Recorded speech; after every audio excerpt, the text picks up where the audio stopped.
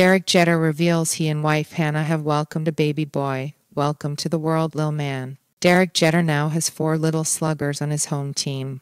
The 5-time World Series champion, 48, and wife Hannah Davis Jeter have welcomed their 4th baby together, a son, the former Yankee revealed on Instagram Monday morning.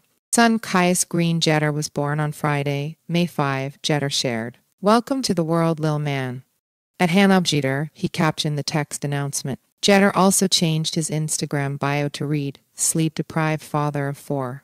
The couple is already parents to 3 daughters, River Rose, 17 months, Story Gray, 4, and Bella Raine, 5. In February, the retired shortstop shared a rare photo on Instagram featuring daughter Bella as he carried her across the sand during a beach vacation. The sweet picture showed Jeter standing in front of the ocean surrounded by palm trees as she rested her head on his shoulder and wrapped her arms around his neck. Bella wore a striped Roxy tankini while her dad wore navy board shorts and black sunglasses. How do you stop time? Jeter mused in the caption. Earlier this year, the athlete appeared on an episode of The Tonight Show starring Jimmy Fallon, where he talked about life with his daughters and shared whether they're into athletics like their dad.